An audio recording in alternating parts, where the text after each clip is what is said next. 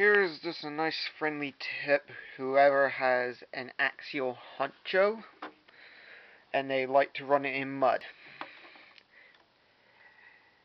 You can't see it too good at the moment, but I have just finished putting some fenders on the inside.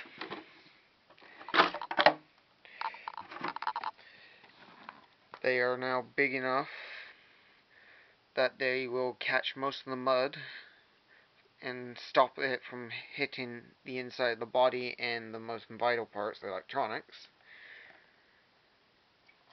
And that was all done by using the container for doorknobs.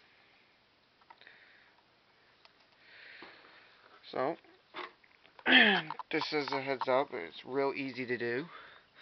The only hassle you have to do is make a little box out for the wires, unless you're using a completely different setup from what I have. Like, I'm running my speed controller inside the radio box to keep it nice and dry and away from all the mud and goop. Built a little shelf to put the receiver on. Just out of plexiglass. That was a bit of fun making that to get it to fit right.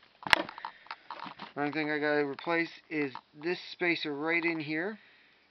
It's actually just a piece of fuel tubing. I'm gonna put a chunk of metal rod eventually.